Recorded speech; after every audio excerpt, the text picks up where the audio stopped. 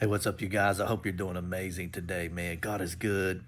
The blessing of the Lord makes rich, adds no sorrow. He's amazing. I wanted to share a thought with you, man, just real quick about knowing his voice. You know, we've been given this invitation by Christ, and he makes the statement, he says, my sheep know my voice. And there's so many challenges to that, man, in today's day and time, because people want to say that you can't hear his voice, and so many things. But I just choose to believe what the Bible says. I just choose to believe God. And if he said, my sheep know my voice and they won't listen to another, and you can go read that and you can look at the context and you can do all those things, and you just trust what he said. So we have this invitation to know his voice.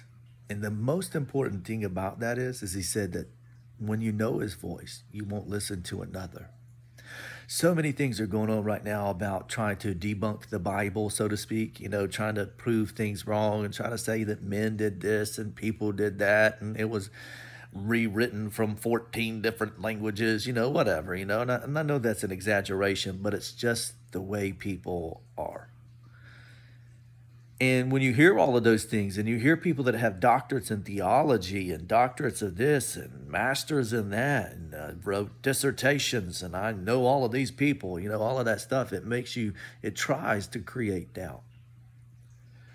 But beloved, it's the difference between knowing his voice and listening to the noise, because all of that is just noise when you learn how to hear his voice. You learn how to listen for his voice as you study the scriptures. And that's the biggest deal between these people that have a lot of knowledge and they have a lot of study and time they put into it. They can debate and they can tell you all the scriptures and all of that stuff, but they can't tell you that they know him or his voice, because they haven't learned to listen for his voice as they read. They don't even believe they can hear it.